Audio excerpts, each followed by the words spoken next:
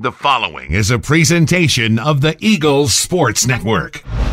This is SeeingEagles.com. I'm the voice of the Eagles, Adam Cavalier, alongside Carson-Newman Ford and newly minted South Atlantic Conference Player of the Week, Jules Herrity. Jules, congratulations on the accolade. A 3-goal week for you last week, including a game winner over a nationally ranked Lenoir-Rhyne club. What's the accolade mean to you here in your first season at Mossy Creek? It means a lot to me. It's great to get recognised, but it's also great for us as a team to be recognised after being predicted 9th in the conference, and hopefully this is putting us on the map now.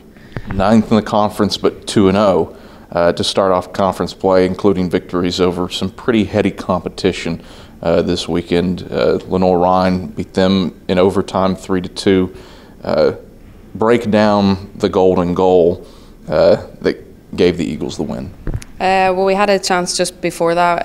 Holly got put through and she was unfortunate just to not take that, and then we got in again and Holly set it off to me and the ball just dropped perfect for me and I took it and it went in and that was it. It was a great feeling for the team.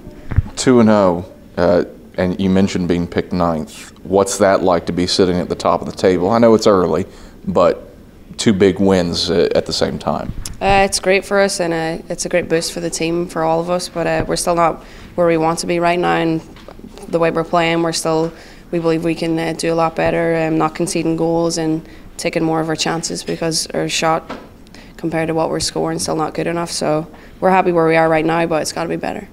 Multi-goal game against Newberry on Saturday. You put 2 into the back of the net. What stands out to you about your performance from that contest? Well, I think I stole maybe the second one off Meg, but I'll take it.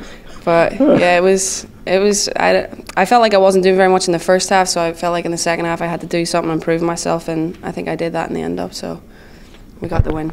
The goal you're referring to, a nice little header. It looked like the ball was headed in from, yeah. But you had to finish it. I had to make sure it was going in because Steed was behind me as well, so it was whoever was going to steal it off her, but she can have the credit for that one. You talked about loads of shots on goal. Yeah. How have you guys generated that level of pressure against opposing teams this season? Well, I think the girls last season, it was the same. They had a lot of chances, but they were unlucky not to win games and take those chances. So we've been spending a lot of time in front of goal, and obviously we still need to spend more time.